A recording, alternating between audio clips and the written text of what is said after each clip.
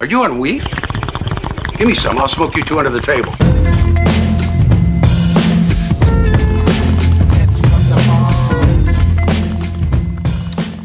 All right. Well, for the joint report, where the hell are my notes? Here we go. Ollie, since you're a fellow enjoyer of cannabis and cannabis products, I got 3 articles for you. The first one I wanted to bring up, and these articles I found on internationalhighlife.com. Cannabis myths. Does holding in the hit in your lungs get you higher? What do you think? I'm willing to bet that it makes me feel higher. Yeah, that's a cool answer. There is that widespread kind of they're calling it a myth in this one that states that the longer you hold in a hit from a joint or a bowl, the higher you'll get. But there's another piece of cannabis community wisdom that's been doing the rounds for almost just as long as that myth has been going on, and pretty much what that and science is telling us is that you're not necessarily feeling higher, but probably a little lightheaded, because what you're doing essentially when you're doing this is you're just holding in carbon monoxide. That's all it is. And the capillaries are out. What do you call those things in your lungs? It's not capillaries. It's the little tree-looking, cauliflower-looking things. Your bronchioles, areoles. Areolas? The little cauliflower-looking things that suck up everything that goes... Alveoli. Whatever. That's what it is. Those...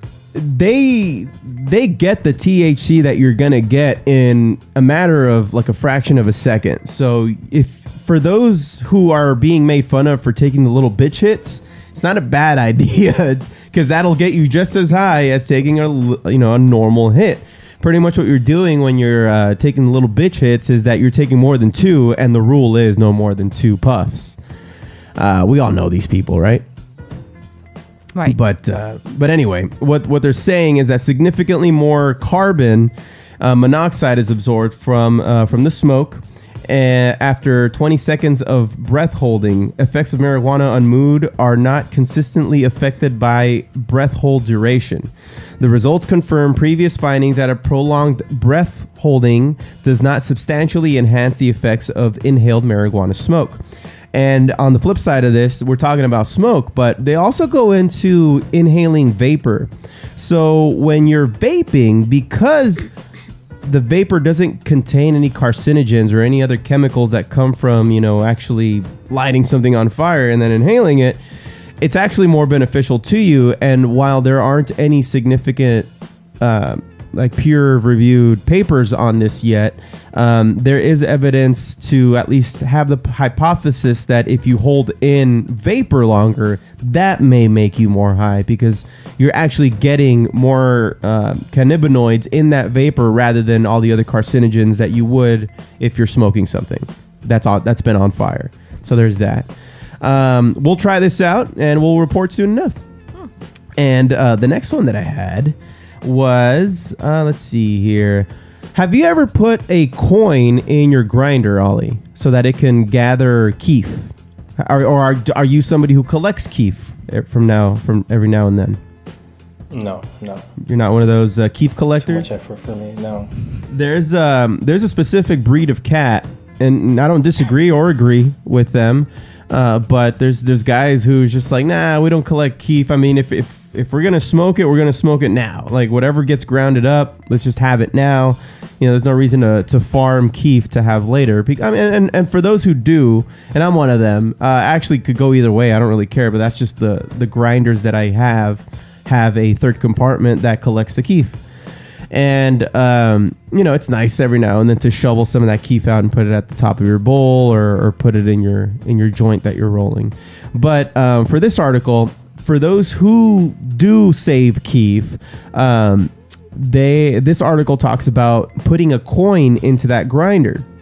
So there's 3 compartments to this particular kind of grinder, where the first one is where you put the bud in. The second one, after it gets ground, that's where the grounded up bud goes. And the third compartment is where it's the keef is sifted through, and then that's where that lands.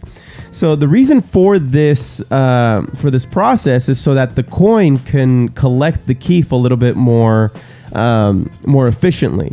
So what they're saying is that put a coin in your grinder, up your keef game with this one simple trick. Unlike other weed hacks, it won't break the bank and it doesn't require much tinkering or DIY know-how. So step 1 is the grinder. Grab a relatively large 3-chamber grinder.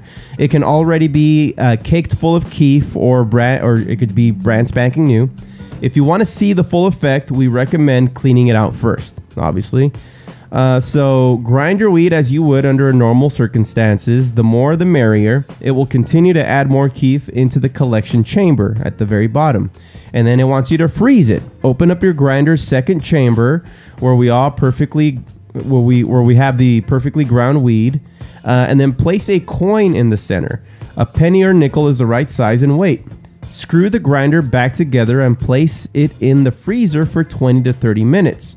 And then step 3 is shake it. Once the grinder and its full contents are chilled, remove it from the freezer. Shake the grinder vigorously for a few seconds. You can also slide the grinder back and forth across the table if your grinder happens to have a magnet on the inside.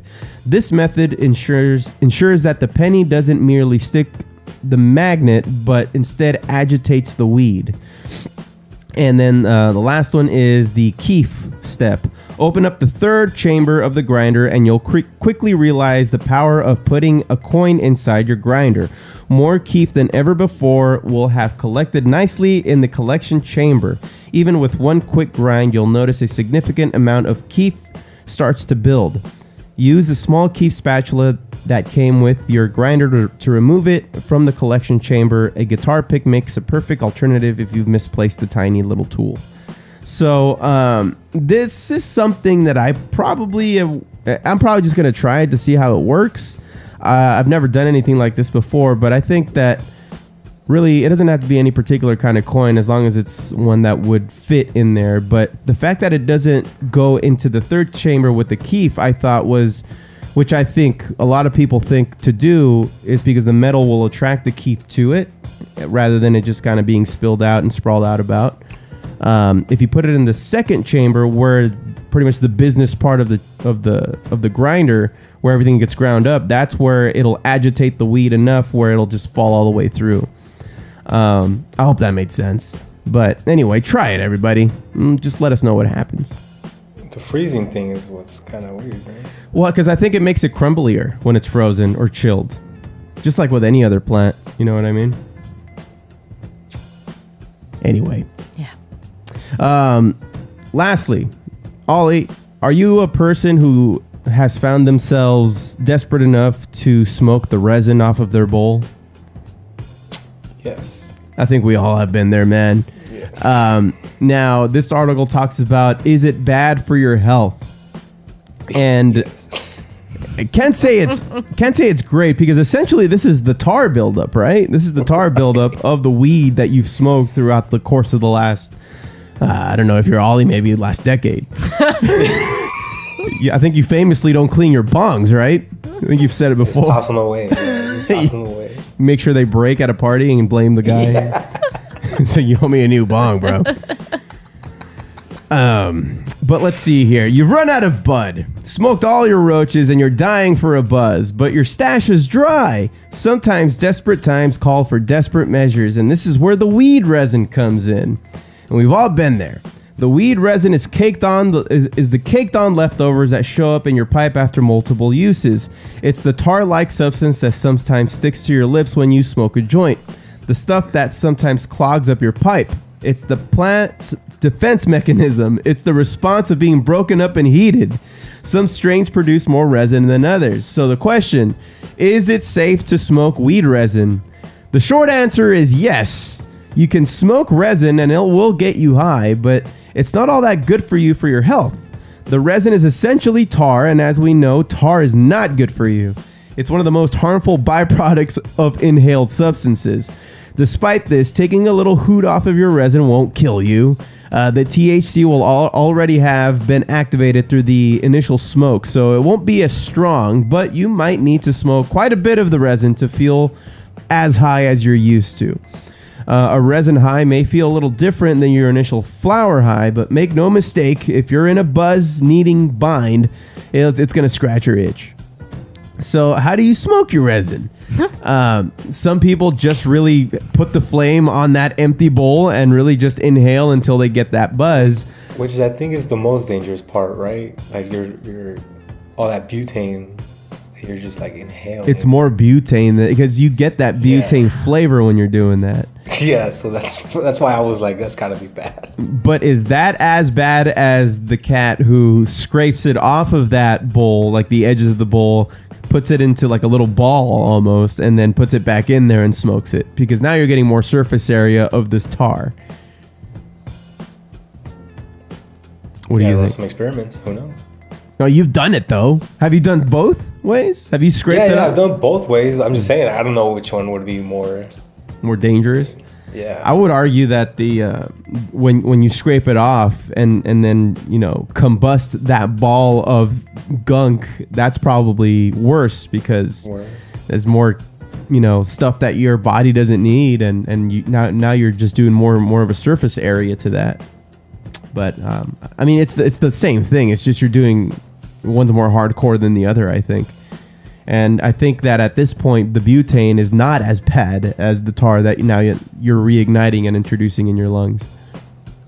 But that's just me. Just don't. Right. or just don't. Yeah, there you go. But again, if you're in a bind, just think twice, man. It does come in clutch, though, for sure. Yeah, it does.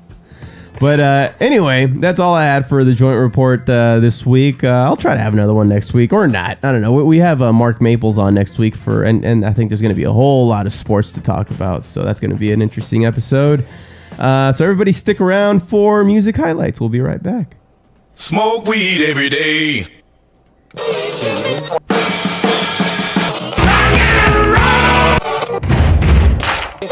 I said a hip. Well, keeping up with this tradition that we just started here on the old Foo Bar show, we gave each other one song to pick from pop, rock, and hip-hop. And let's see, I think, seeing that Josh is in here, he still sent a song in, and he was assigned pop for this week.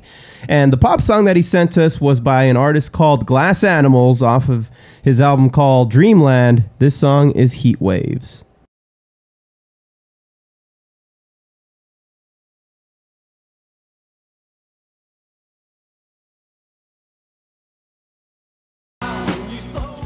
I can listen to this entire album all freaking day long. Let's do it. Have you listened to the London Calling album there, Ollie? Yeah, I'm a huge Clash fan, yeah, for sure. Dude, one of the best albums written. It goes up there, man. Like that, and that's why these guys are definitely in my top 10. I don't know where I'd put them. I haven't thought about it in a while, but goddamn, dude, the Clash has done no wrong, and a lot of hip hop has borrowed these beats too throughout the years. You just reminded me that tonight, February 12th, it's not going to matter, but my friend's band, Cheap Cheese, is playing at Alex's Bar in Long Beach. Okay. And they're very much similar like that. They have the drums and the trumpets and all that. So it's a really cool band, yeah. Oh, sick. I wish I can go, but I can't because they got Rona. Hey. They gonna live stream that or what? Likely not. Okay. Alex, have you ever been to Alex's Bar? No. You don't want to live stream that. All right. Anyway, that's going to do it for the music highlights.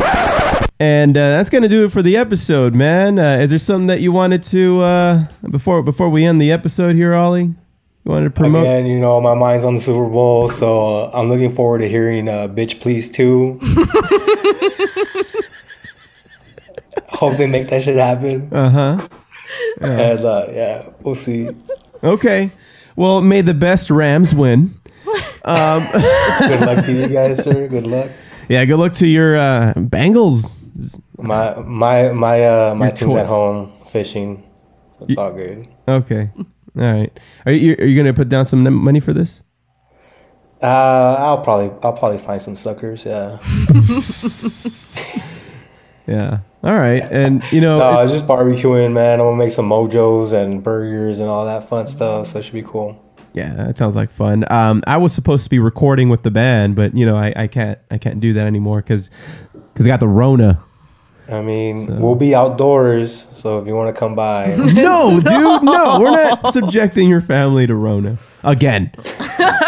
Just keep your mask on, bro. You'll be all right. No, fuck that. No, we're fine right here, dude. Yeah, you know, you haven't been over. You need to come over and have you seen my projector that I installed here at Filthy Martini? You had it installed. You hadn't had anything connected yet. You were waiting for your sound or something like that. Right. So I crawled into my attic and it finally installed the surround sound system, and we've had it for now 2 or 3 months. Yeah.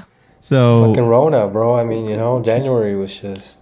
Yeah. And now you. We'll have a movie night one of these days, man, and sure. we'll come over. It's pretty badass. So my 100-watt fucking subwoofer really makes the house shake. Yeah. It scares the dog. It scares the dog. But that's going to do it for episode 262. Ollie, once again, thank you for being on. And yeah, man, until next time. Next week, everybody tune in. Josh is back on the show, and we've invited back an old friend, Mark Maples. He's the guy was he had his own kind of internet radio at one point with Chaotic Radio. Real fun guy to just talk to. So everybody tune in for that. It's going to be a lot of fun. Thank y'all very much for listening into the Foo Bar Show. Remember to hit subscribe and be sure to rate, review, and tell a friend like a freaking champion. You can also listen in and get our swag at FooBarShow.com. That's FOOBarshow.com. And follow FOO Bar Show on Facebook, YouTube, Twitter, and Instagram. Join in, drop us a line, and we'll fill it up like a couple of foos. I've been Josie. And Steph. And for Ollie G. Baby Luna, signing off saying,